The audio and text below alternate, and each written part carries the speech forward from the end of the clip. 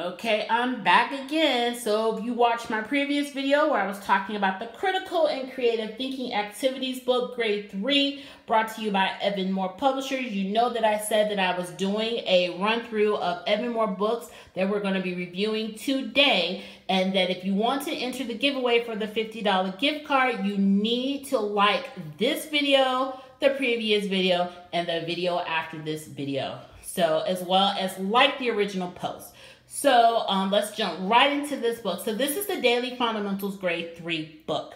And I explained in my previous video how we do not do all these books during the week. This particular book is one of the books that I do tend to work with him on the weekend with. This is the book that if we're having a rough day where he's just frustrated with whatever curriculum he's working on, this is my go-to book. Do I use this as a complete curriculum? No, I do not, because he has a curriculum that we use for each one of the subjects covered in here, and a lot of the subjects are books that we use part of a curriculum that are from Evan-Moor Publishers. So do I use this as a end all, this is his homeschool book? No, I do not. I personally don't recommend that you do that because I feel like there needs to be some extra supporting material to go with this, especially if some of the topics in here your student has not covered. This by all means is not an instructional book. This is basically a book that you use to continue to facilitate and get your student to show mastery in the different topics that they have already been exposed to, either in the language fundamentals book by Evan-Moor Publishers or whatever curriculum that they're using. And if you have not seen the language fundamentals book from Evan-Moor Publishers, I do have a video here on my Instagram where I did review that language fundamentals book. I highly recommend that if you're not looking to get a big bulky language arts curriculum for your student. That book has a lot of instructional in it, a lot of practice in there, and it works really well going alongside this particular book. So let's jump right into this one. So you get 30 weeks of 20-minute daily lessons. These are ideal for either morning time or as homework or just like some kind of informal assessment. So you actually can use this as like an assessment if you want to make sure that your student is learning what they need to learn and their curriculum that they're using, or even if they're doing traditional school. So this particular book, let's go ahead and get into it.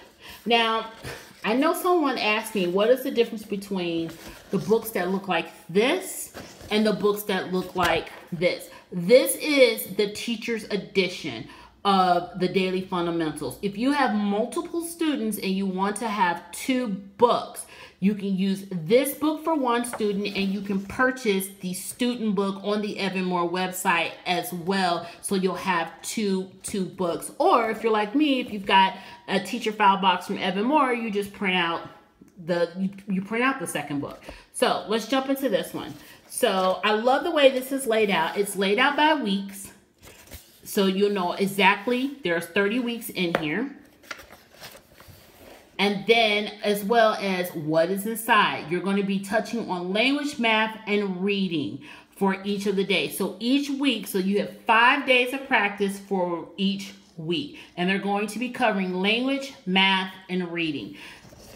So let's finish looking. So, and again, over here, it just tells you a little bit how to use this book. You can use this for homework, for morning work, bell ringers, and stuff like that. There's a skills, scope, and sequence in here, as well as a student progress report, as well as a student record sheet in here. So that's awesome if you are homeschooling as well. So you can kind of keep track of what your student is learning. So as you can tell here, they give you a complete breakdown of what your student is learning in each one of the subjects. And what I love about this is that if you have the language fundamentals book or any of the other Evan-Moor books, you will see that they tend to match up really well with the weeks, with what's going on in here in this Daily Fundamental book. So this book is really used, in my honest opinion, it's really used to be paired with the other books that Evan-Moor has, especially the ones that have the fundamentals on it. Like there's math fundamentals, there's reading comprehension fundamentals, there's language fundamentals, and I'm going to be reviewing reading comprehension fundamentals after this video, so be sure to check that out. So basically you will see what your student is learning. And again, you can use this as an assessment if you are not using those Evan-Moor books and you're using your other curriculum to see if your student is lining up. So here is my progress week chart. So this basically kind of gives you an idea of how the student is progressing. Did they do what they were supposed to do and stuff like that. This I think is a really great thing to have. I actually printed out one of these for my son, and I'm going to be inserting into his weekend folders because we tend to do these on the weekend. We have not started this book yet. We will be starting it this weekend so he can work on it. He typically does an entire week over the weekend. So he'll run through all the different lessons and I'll show you. So here's the student record sheet. So you just record how they did on it. And as you can tell, you can see how many problems they did, and then you can correct how many they did correctly. And then you can write little side notes here. And then there's one for all 30 weeks. If you get this book, or if you have an Evan-Moor teacher file books, I recommend printing out at least 2 of these just in case you mess it up, and write in pencil. That's a big, huge write in pencil. So here we go for this one. So again, like I said, the language, the math, and the reading. So this is just day 1. And that's why I was telling you that my son will usually do an entire week's worth over the course of the weekend, because he does not like the stagnated schedule of doing one language one day and then coming back. He's like, I'm just gonna get it all done. So you can do it that way, or you can do it this way. This is a really good way if you're new to homeschooling and you just want to start your day off in the morning with your students.